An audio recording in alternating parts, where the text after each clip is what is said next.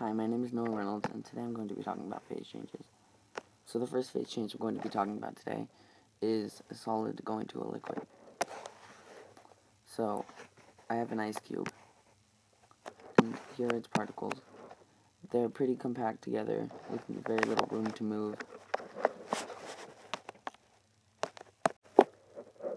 Ice is frozen, so that means it doesn't move. Now, as the ice begins to melt, it will turn into water.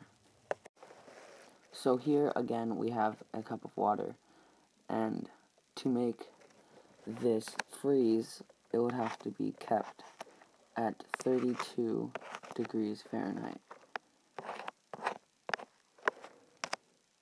So again, here are the particles of a liquid. They're not so close together, and they have more room to move, and they move faster.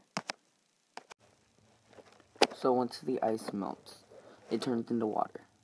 And these are what the water particles look like. They're more free to move around because water is a liquid, which means you can move it around. The particles are farther apart, so they can move faster and move around more. Next, I will be talking about how to change a liquid into a gas.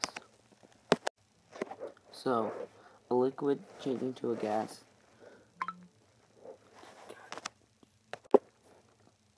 So the water is in a pot, and if we add heat to the pot, the water would start evaporating.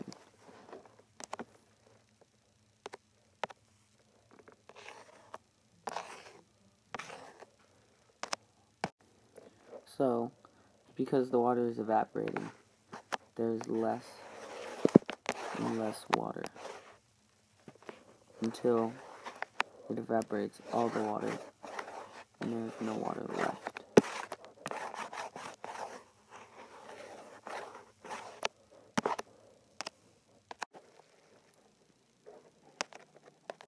So after we boiled the water, it all evaporated and all the particles went out into the air.